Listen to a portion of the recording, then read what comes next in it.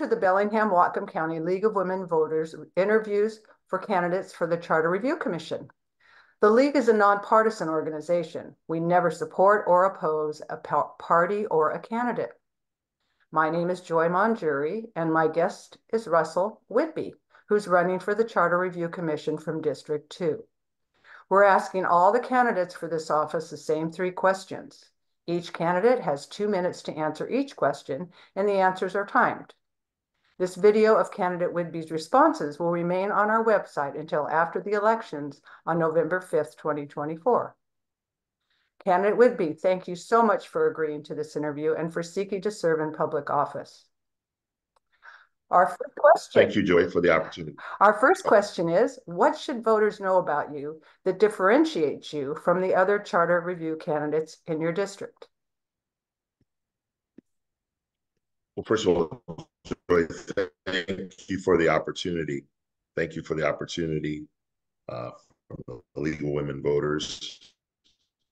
You've always be civically engaged in an organization. People should know about me as I'm a servant of the people and getting involved in various civic organizations. I've been here over 40 years from Brooklyn, New York, and I live in the Birchwood area, and raised a family. The other thing I would say is the fact that I've dedicated myself to Bellingham, and it's all about, for me, making Bellingham better, whether it be serving for over 10 years now at the Bellingham Technical College Foundation, or whether it be a block watch captain in my neighborhood, various things, serving as a current, one of the 7 current planning commissioners for the city of Bellingham. I could go on and on, whether it be teaching at Whatcom Community College.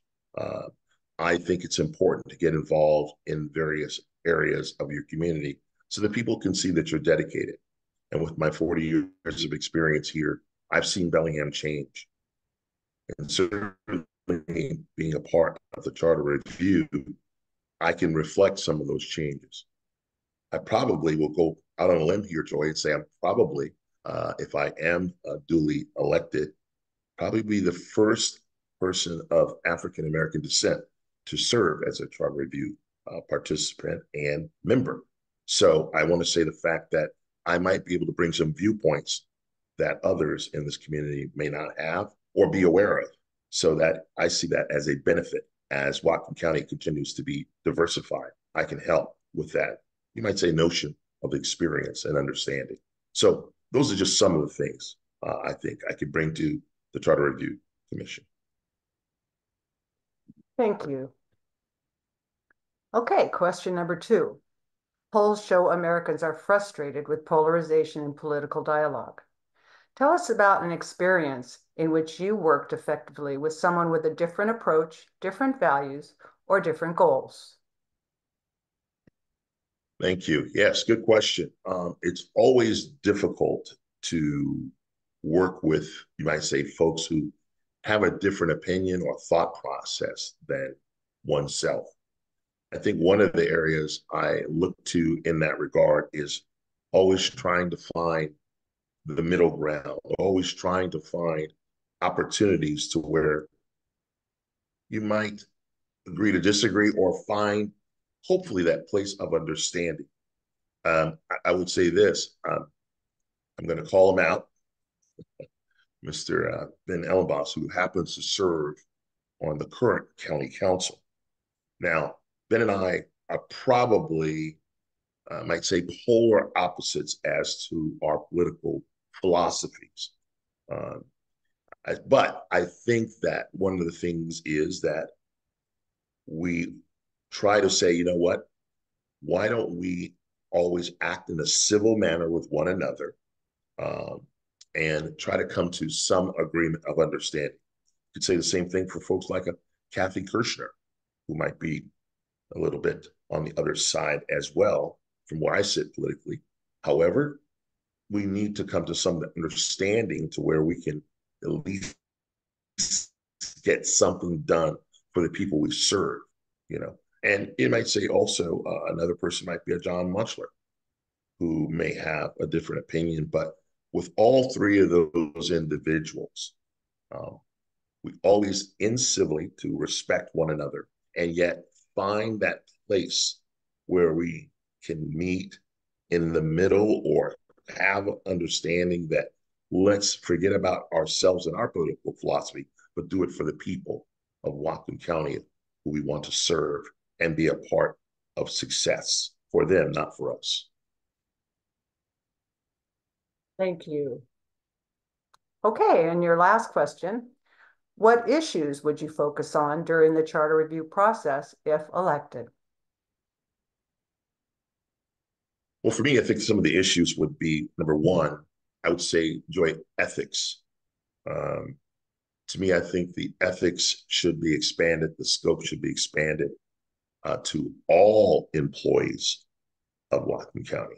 All employees of Whatcom County should have the same ethics and standards that maybe county council or county executive may follow. I think that would be something that we could incorporate. And I must say, as an accounting professor and financial advisor, I may want to include or make sure from a budgeting standpoint and an accounting standpoint that those numbers be available in the form of, Joy, like a dashboard of sorts that any Whatcom County, community member could at any time punch up or go to like a Whatcom County dashboard to see how we're doing as far as budgeting.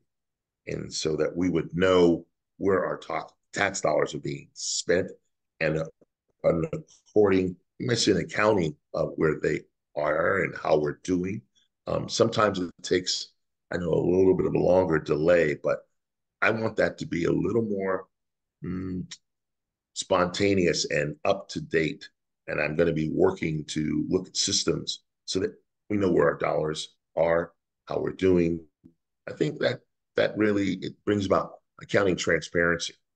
I think that we need that here in Whatcom County so we can see what's going on. And I think it would help to, if you will, maybe calm some anxieties amongst our community to know where their tax dollars, because it is their tax dollars, not Whatcom County's and those who are representing us. It's our tax dollars. And I think we should be able to see that at any given moment as soon as possible and up to date.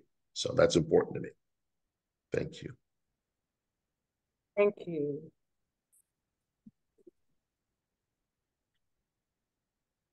Okay, once again, thank you for giving the public this insight into your views and values. Viewers, please don't forget to vote on November 5th. Ballots sent by mail must be postmarked by that date, and ballots dropped in the drop boxes must be submitted by 8 o'clock on that day. And if you want more information, please go to votewa.gov. That's votewa.gov. And thank you. Thank you.